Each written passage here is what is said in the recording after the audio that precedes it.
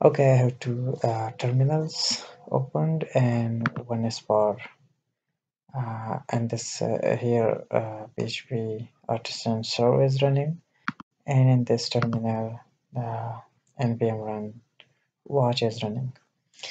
Okay, so now if we visit here, we have this, and I have added some categories because I have to perform load more operation here. So first of all, we have to make a button here. So let's go to resources, and then JS, and then views, and then categories. Okay, here, okay, after the table, and okay, yes, after this table, we can make a button, type very simple button, and let's give it a class of button, should be button prime, and also button sim, and here I can make a span and give it a class of fa arrow down, and also load more text. Okay, so let's reload. Yeah, it's fine, but it should be uh, in a center. Okay, so we can easily take a class a div a txt center, and we can place this here, or you can do a better css with this, or maybe some bootstrap classes. Okay, so now reload. This is fine. Now let's inside our app, http controllers and category controllers, we have to define our pagination. Okay, so it's already paginate, but it's bring after 15 record, mean on each page it will display 15 records, so we will give it only 5 for now. And if we come back, these shirts are 7. Okay, these categories are 7, so let's reload. It is now 5. Okay, so if we go to our inspect element and then console, whenever we are loading data, so we have to console this to see what we are getting from the server. So here console the response,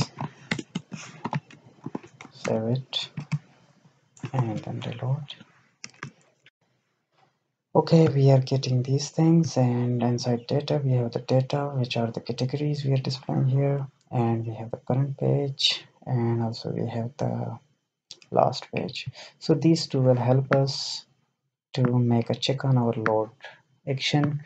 If the current page is less than last page, then we have to display this load more button and perform the load more action, otherwise no. So, and the next thing, if you look here, we have this next page URL. So we have to send the same thing. If we visit this in our new tab, you see now the current page is 2, and also the last page is 2. So this means that we are on a last page right now. But if we look here, we have now the current page 1 and the last page 2. So this is a perfect check for us. And our URL will be something like this.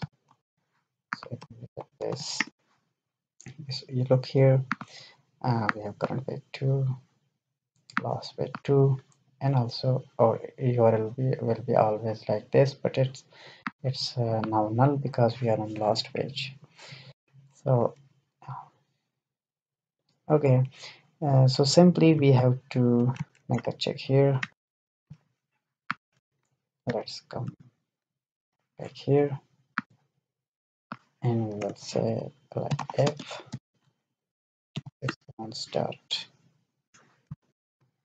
response.data current page less than response data dot last page. So copy this, paste it here. So now we need to make like more exists, and let's by default it would be true.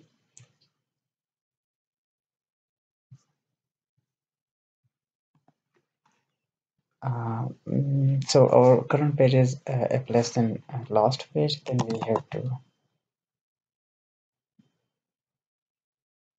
okay by default let's make it false. Okay,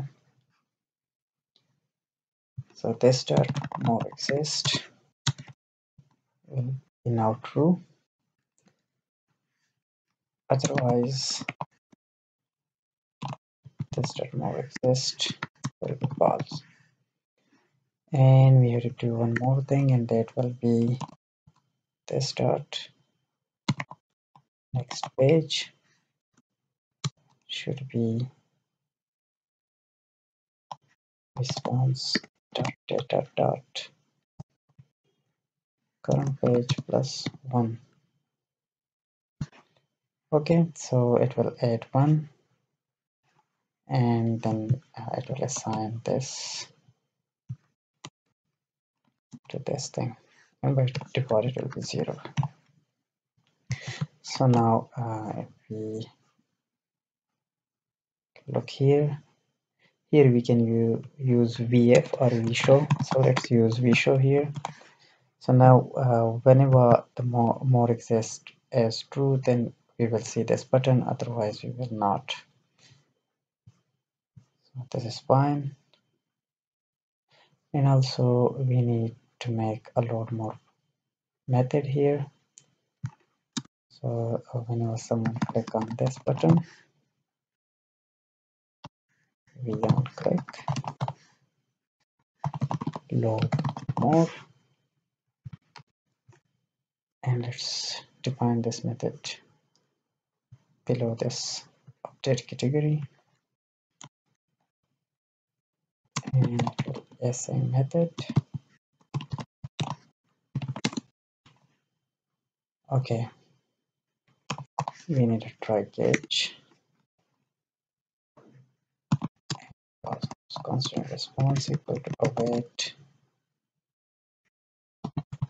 category service dot, let's say dot more.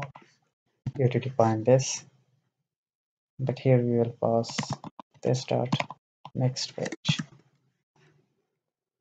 Okay, and let's console this response here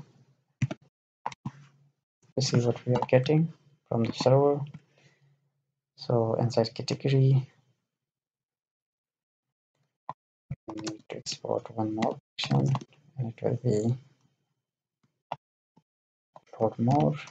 It will get next page and simply HTTP request of get type,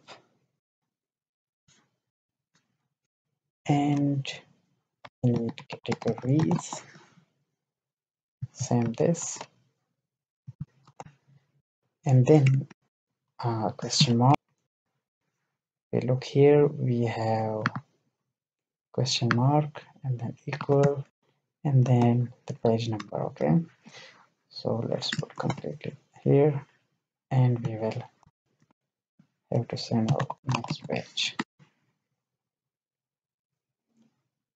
Okay, so we are sending it from here, and then we are sending it to the server.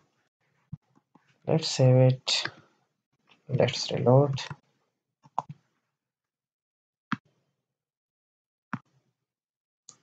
Okay, so once we click here, we are getting the data, and set data we have now current page, last page, and also we are getting only 2 records. So Now we need to have the same check here. So let's copy this check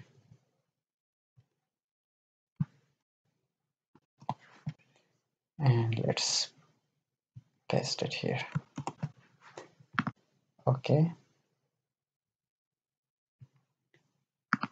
Okay, and here we can simply say something like error message, and we can say that some error occurred during loading more categories. That's enough. Okay, now let's okay, what we are doing. We are doing nothing here.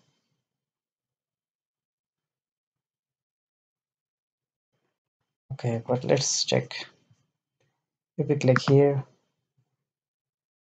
yeah, the record are loaded and the button disappeared because our check is working. Okay, and now we have to append these records to our categories array. Okay, so how can we do that?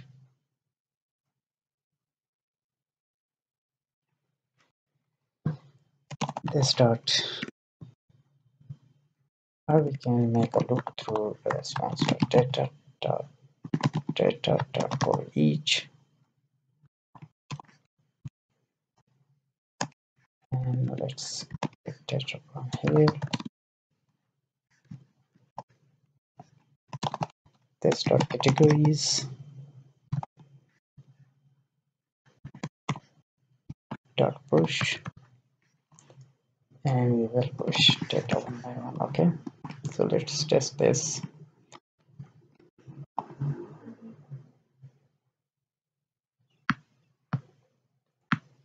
Okay, so we have jacket, classes, flower, perfume, and noodles. If we click here, okay, now we have shirt also and Softgear banner also. And let's check our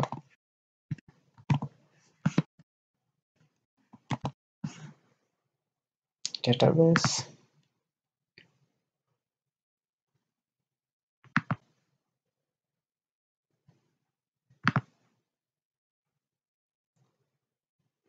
So I think it's displaying in a correct order.